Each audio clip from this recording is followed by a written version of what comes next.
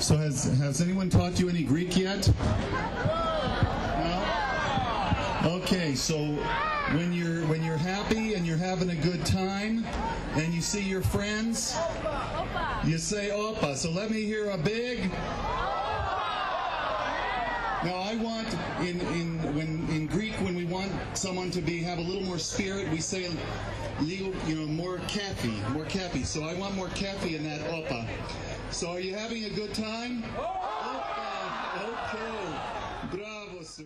It's just plain fun. There's so many people. I run into people that I haven't seen in years. It's a chance for all of us here at the church to get to know each other better because we work with them. We just don't come for a couple hours on Sunday. And it helps the church because we're trying to get a bigger church.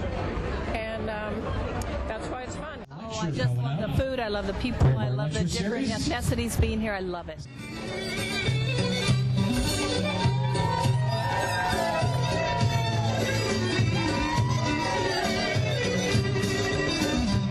It's good family time. It's excellent for the family. Everybody has a good time. Well, it could be the smell of the food. It also could be the great happy people that come to shop. And of course, I get to do my crafts while I'm waiting on people.